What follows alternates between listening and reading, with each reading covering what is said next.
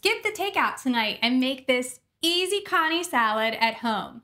We're gonna first make our dressing, and for that, you're going to need some of this mayonnaise. We're also gonna add some sriracha, your soy sauce, and then the zest and juice of 1 lemon. Now we're just gonna whisk this together, and that is your dressing. For the crab sticks, the imitation crab meat, so to make them shredded like this, it's really simple. So they're gonna look like this when you take them out of the package. If you just squeeze the top, you'll see like it's starting to come apart, and then you're just gonna shred it, add it to the bowl. And then your thinly sliced cucumber and the carrots, and I just bought the matchstick cut carrots, and then our mango. So just give this a quick little fold. I'm gonna pour the dressing over top. All right, and that's it. Now I'm just gonna plate it and sprinkle some sesame seeds on it and then serve it.